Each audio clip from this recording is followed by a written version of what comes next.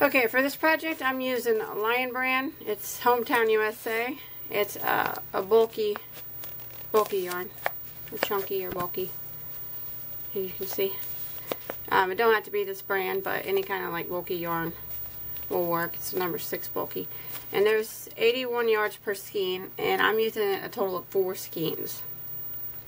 And the color that I have is Honolulu Pink. And I'm going to be using a size N, which is a 9mm crochet hook. Okay, you want to go ahead and start off with a chain of 60. And then, without twisting your chain, we're going to follow it down and we're going to slip stitch into the very first stitch, and it's going to form one large ring.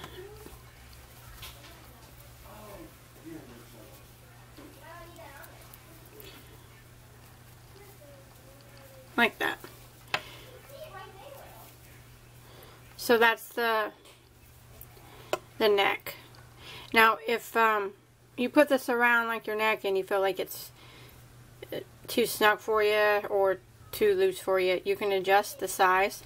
Just make sure whatever your chain amount is, it's a multiple of 3, which means that whatever chain number you make has to be divisible by 3. Like I did 60, and 3 will go into 60 evenly. So that's what that means. That's what multiples mean. But so I started out with a chain of 60. Now I'm going to start with chain of 3, and that's going to count as my first double crochet. And now I'm going to go around and I'm going to put 1 double crochet in every single stitch for the entire length of the ring.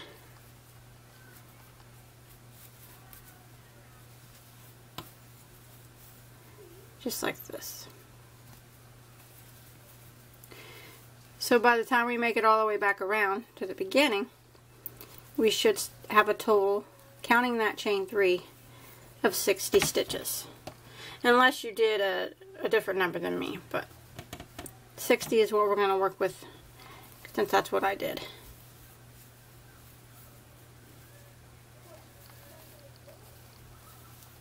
Just like that. So I'm going to continue 1 double crochet in every stitch all the way around, and I'll meet you back up here at the beginning. Okay, once you make it back around to the beginning, you want to count and make sure that you have 60 stitches all together, counting this chain 3. And if you do, you want to go ahead and slip stitch into the top of this chain 3, the 3rd stitch of this chain 3, like that. So now we're going to start again by chaining 3, and that's going to count as our first double crochet. So we're going to go to the next stitch and we're going to put a double crochet in it. So what we have is 2 double crochets in a row. Now the next stitch we're going to put 2 double crochets in the same stitch, which is going to be our increase stitch. So we're going to go in and we're going to put 1 double and go back in and put another one, 2 doubles, like that. So now we're going to put 1 double crochet in each of the next 2 stitches, so 1 here and 1 here.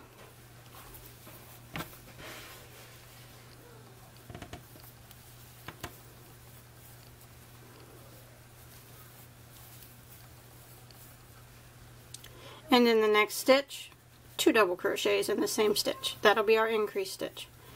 So 1 in there, and then go back in and put 1 more. Like that. 1 double crochet in each of the next 2 stitches. 1.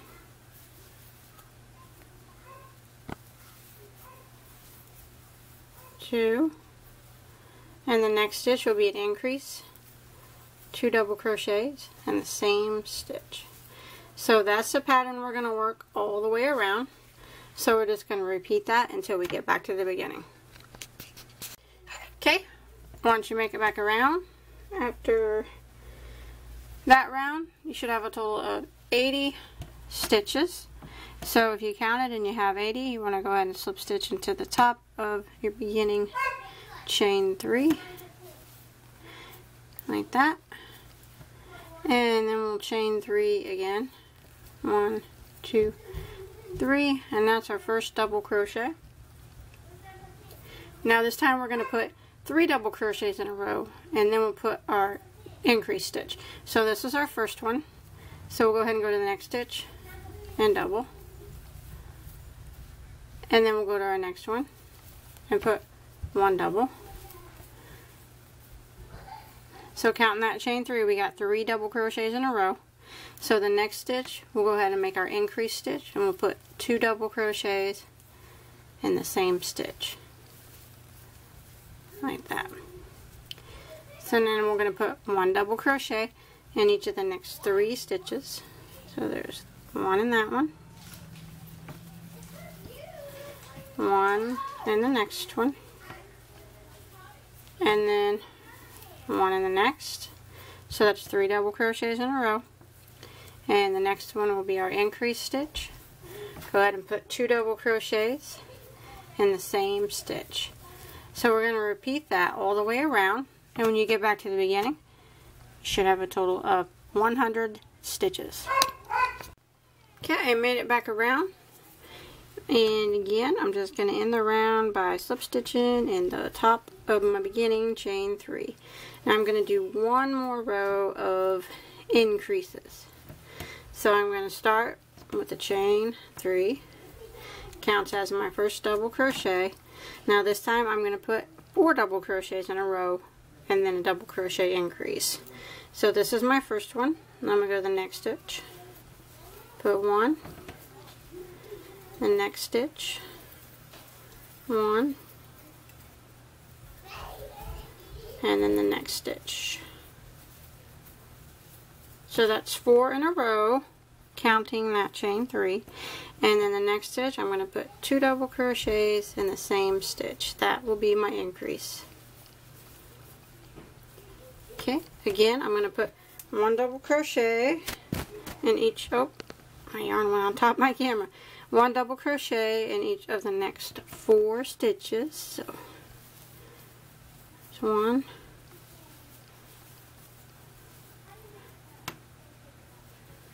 2, 3, and 4 in a row, and then my next stitch will be my increase stitch, 2 double crochets in the same stitch. So we're just going to repeat that all the way around, and at the end of this round you should have a total of 120 stitches. Okay, at the end of that row, go ahead and slip stitch into your beginning chain 3, and that will end around round 4. Okay, now you want to chain 3, and now from here on out we're just going to put 1 double crochet in every stitch all the way around. No more increasing, just 1 double in every stitch. You can actually do that for as many rows as you want, but I'm going to do 3 rounds of 1 double crochet in every stitch. Okay, I made it back around at the end of my 3rd row of just 1 double crochet in every stitch. So that brings me for a total of 7 rows. And remember, you can always make it bigger if you want. And I went ahead and slip stitched into the top of my chain 3. And now I'm going to go ahead and clip this off for now. And I'm going to hide that tail. I'll do that here in just a little bit. But now I'm going to work on the neck of it, the collar, or whatever you want to call it. So what we want to do, since I'm going to fold the neck of it down to make it like a turtleneck, or kind of, I'm going to work my stitches wrong side out, on the wrong side. That way when I fold the neck down, the stitches will be on the right side, if that makes sense. So go ahead and put your wrong side of your work facing you, because that's where we're going to work. And you can start in any stitch that you want. I'll probably just start over here towards the beginning. Okay. Okay, I'm going to start off with a chain of 2, and that chain of 3, and that chain of 3 is going to count as a double crochet. So in the next stitch, I'm going to be working around the post, and I'm going to do a front post triple crochet. So I'm going to yarn over twice for a triple, and I'm going to go around the post, not the top of the stitch, the whole post like that. And now I'll do my triple crochet, just like this, like that. Now I'm going to work in the next stitch, and I'm going to do a regular double crochet in the top of the next stitch, like that. Now the next stitch is going to be the front post triple again.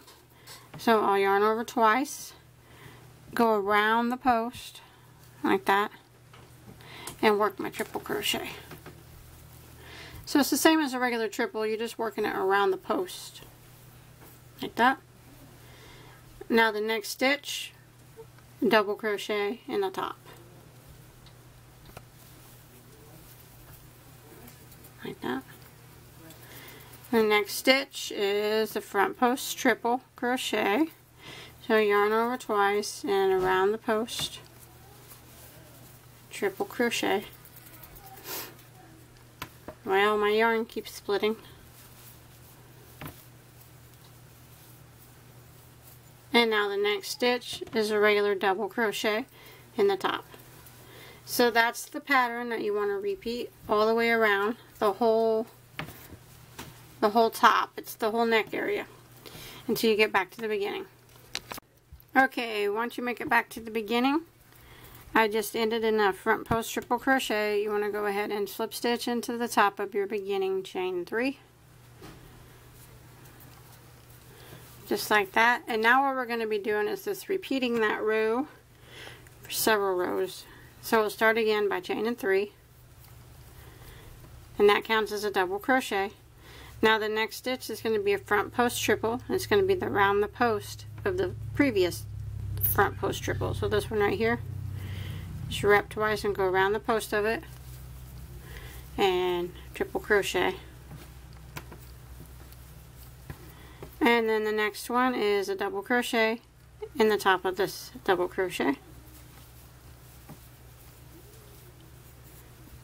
And then front post triple around this previous triple crochet. So it's the same thing that we just did.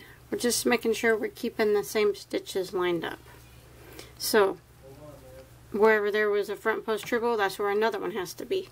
Wherever there was a double crochet, that's where the next one has to be. Double crochet and then front post triple.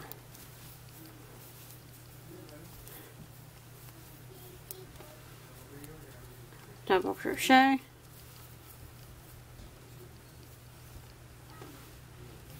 front post triple. So I'm going to do this, and I'm not sure how many rows I'm going to do. Several rows probably of this repeat.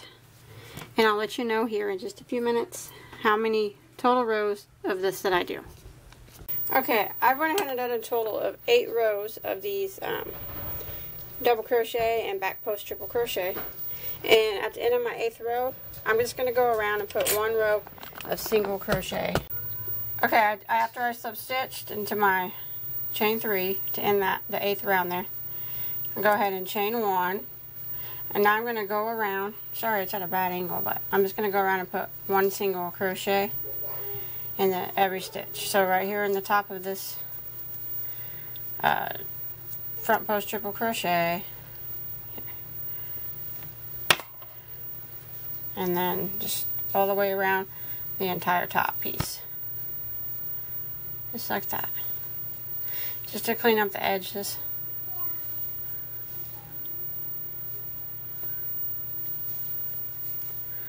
Like that. And then when I get done, I'm just going to substitch into that chain 1 and tie off and hide my tails. Okay, now I'm putting up fringe around the bottom, and you don't have to do this if you don't want to, but if you do, I'm actually only using 1 piece and tying it on but you can use more than one if you want. You can put 3 or 4 of them together, depending on how thick you want your fringe to be. But I cut a piece probably about 15 inches long. And then with the back side of your work still facing you, you just kind of grab a stitch at the bottom and pull your piece of yarn through like that, and you have this loop up here, and get your 2 ends even, and you just pull your ends through like that. That's all there is to that. It's really easy. And I'm going to do that all the way. I'm going to do every other stitch, but you can space them out however you want to. Okay, once you get done putting all the fringe on, if you decided to put fringe, it's finished. That's all there is to it. So I hope you enjoyed my tutorial. Please don't forget to like and subscribe to my channel, and you can always come and check me out on Facebook. I'll put a link to my Facebook page below in the description box. And until next time, have a good day.